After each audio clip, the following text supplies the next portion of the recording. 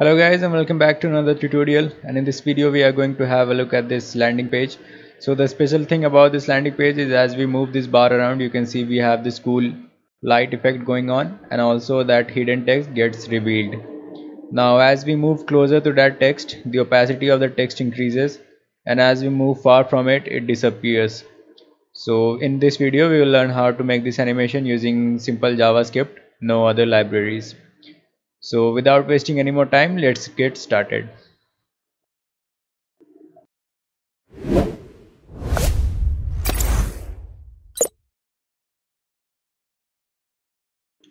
So back to my project setup, I have my index.html file here, and I have linked my main.js and the style.css.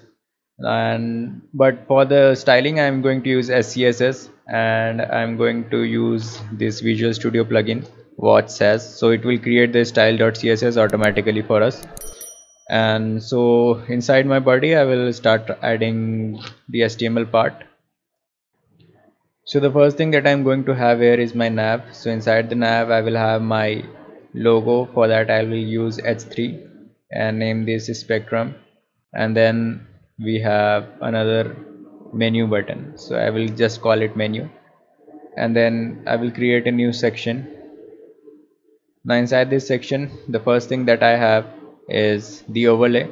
So this will be overlaying the background, and this will be used to create that light effect. And then we have this div with a class name of bar, so this will be the bar that we will be dragging around. So I will also give this one an id of bar, so we will use this id in our JavaScript class. Now the next thing is our text wrapper. So inside this text wrapper we will have all the text. So for the text I will just copy paste it from my project, so let me just paste it here. So as you can see we have this h4 we will show, and then in the next line we have h4 your, and then for all the text, hidden text, I have wrapped each one of the alphabet inside a span class and given them a class name of hidden, and then we have the other text as well. So that's all HTML that we require right now. So I will open it with live server so you can see a preview of this. So this is how it looks so far now. Now let's add some CSS. So inside my CSS file I will first declare some global stuff. So for all the elements I will give them a margin of 0, then a padding of 0, and the font family that I'm going to use is Poppins, as it is my favorite font. And then I'm going to also give a color of white, so all the text will be of white color. And fonts, I'm giving this one a default font size of 54 pixel, but you can change it to any value that you want. It's not absolutely required to be 54 pixels. Now for my body I am giving this one a height and width of 100 viewport height and 100 viewport width and overflow to hidden. Now let me also create an images folder, and inside this I will copy this background image that I will use for my section. So now the next thing that we need to add here is CSS for our section, and for that I will set it to let me just copy that code here. So background URL will be my images slash web bgpng that I'm using. Background repeat is no repeat, background size cover, then height and width of 100 viewport height and 100 viewport width. As you can see the background is applied here. And let me also add some CSS for our nav class. So for that I will just, after my body tag, I will copy the code for that. So for the navigation, let me bring the CSS here. So position absolute, width and height 100%, display flex, justify content space between, and z index 99 so that it sits on the top. Now let's have a preview of how it looks so far, but before that also for the text inside the nav I am adding some padding and the font size, and setting the text decoration to underline for our menu. So these are now at their proper place. Now let's add the CSS for our text wrapper. So for the text wrapper I am going to copy the code inside my section. So inside this we have position absolute, padding left 600 pixels, and then for the h4 for the span I am giving this a different color and also a text shadow to add a glowing effect. And then for the paragraph I am also giving font size and opacity setting to 0.7. Now the text is at their proper place. Now the next thing that we need to add here is the styling for our overlay class. So basically this overlay will sit on top of our section and add a radial gradient effect on top of it, so that we will have a lighting effect. So for that overlay class, let me bring that code here.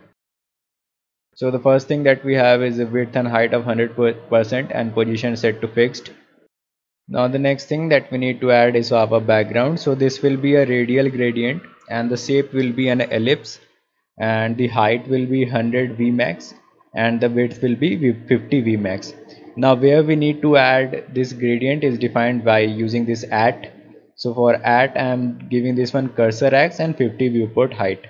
So this cursor x is a variable that we need to define. So let me go on top, and on the root I will define this variable. So this is a CSS variable and I am defining this to 0 viewport width.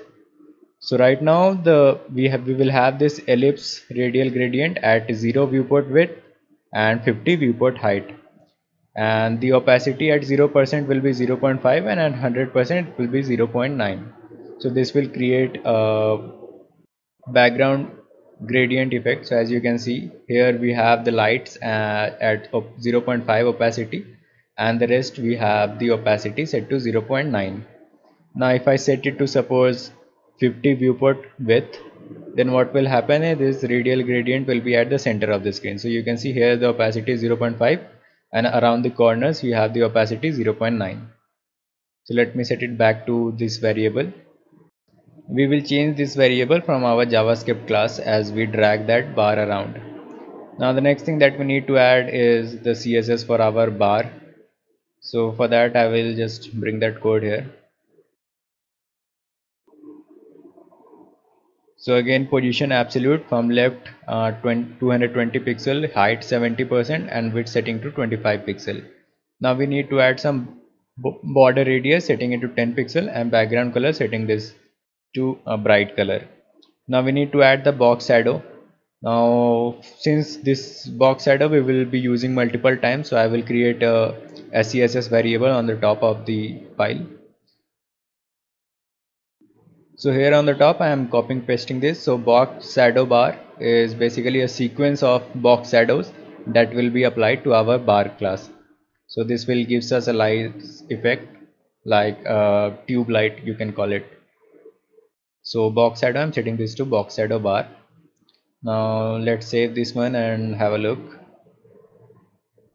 And also don't forget to set the z index to 99 so that it sits on the top. So now you can see we have that this bar around. Now let's add some more styling. So what we have in our original is this flickering effect that you can see when we reload the page. So let's add the CSS for that. So that will be a simple CSS animation. So I will add some animation property on my overlay. So the animation name will be fluctuate and it will take 1 second to complete, and the timing function will be ease in out.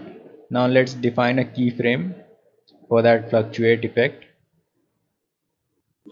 So here what I am doing is at 0% I am setting the radial gradient, and as you can see for 0% and 100% both is 0.9, and then again for 0.5 and 0.9, then 40% setting it to again 0.9 and 0.9. So what will this will do is add this little effect.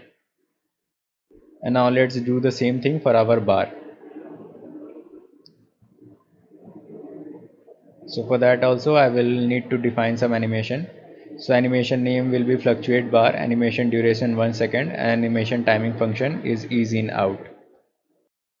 Now let's add that keyframe here. So as you can see at 0% box shadow is none, 20% box shadow setting it to whatever we had defined.